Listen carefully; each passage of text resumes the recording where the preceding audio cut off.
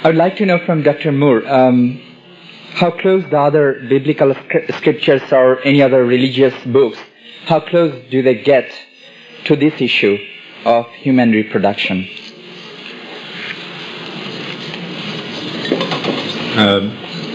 Again, I'm not completely familiar with the Old and the New Testament, which I probably should be, although I certainly read it a lot when I was a young person.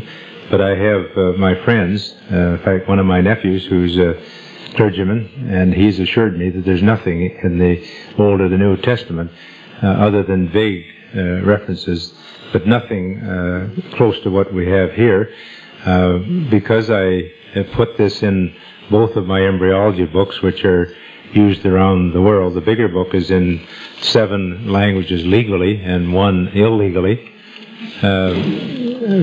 So they're used around the world. I get letters from people saying, there are these references in our holy books too, and those of you who have seen the latest edition, in fairness, I did quote from the Hindu religion where they make some statements about early development, but again, it's back similar to what the early views we had in the 15th and 16th century.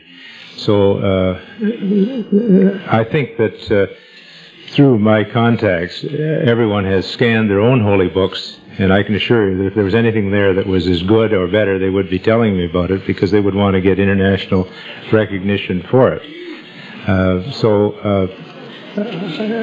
I have been asked why I put that information in my historical section. I said, well, I think it's a part of the history of embryology, and although it's been lost to most people for years, I think it's important that it be recorded there. For those of you that wish more information on this, there is an Islamic edition of, it's really an English edition of my book with Islamic additions.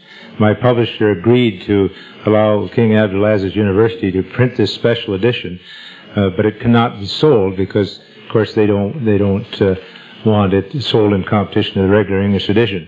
But I think that Sheikh Mustafa Ahmed could arrange for you to get copies of this edition for your libraries. In other words, you can't purchase it, I understand it, in a regular bookstore, but if you need it for your Muslim libraries, you can purchase this. That was the arrangement that was made with my publisher.